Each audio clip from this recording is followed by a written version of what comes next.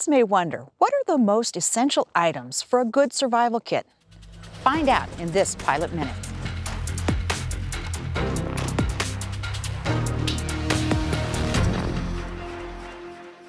A personal survival kit is normally stored close to or worn by a pilot.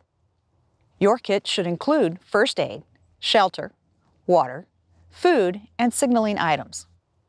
Your first aid kit should include bandages, antibiotic ointment, a flexible splint, sunscreen, and over-the-counter pain medication.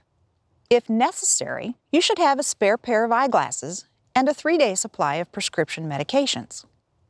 Shelter items should include clothing in a resealable plastic bag, a hat, a space blanket, and a compact or lightweight tent. For water, you should have a collapsible container and purification tablets or a filtration device.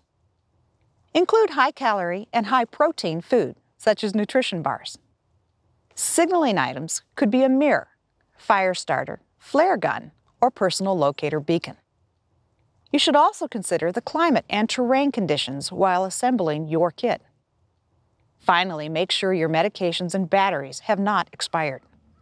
A good survival kit can weigh less than 6 pounds, the weight of just 1 gallon of gas.